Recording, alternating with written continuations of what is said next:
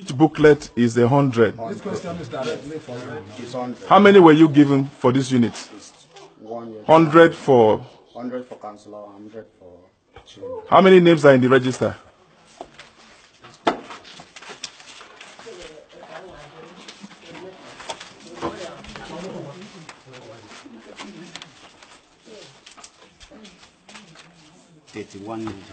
No, not 31. 300 and what?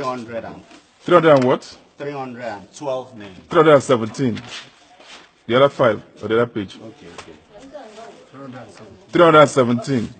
And you brought 100 ballot papers for 317 voters.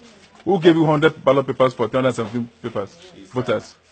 It's from the INEC, from the INEC. And you accepted? We didn't count it. And why didn't you count before bringing them here? They only give it to us and ask you not to count? Yes, and they take us into. Are you sure they didn't ask you to count? The law is that if materials are not complete, they should not be voting. Because the remaining materials are being thumb-printed somewhere.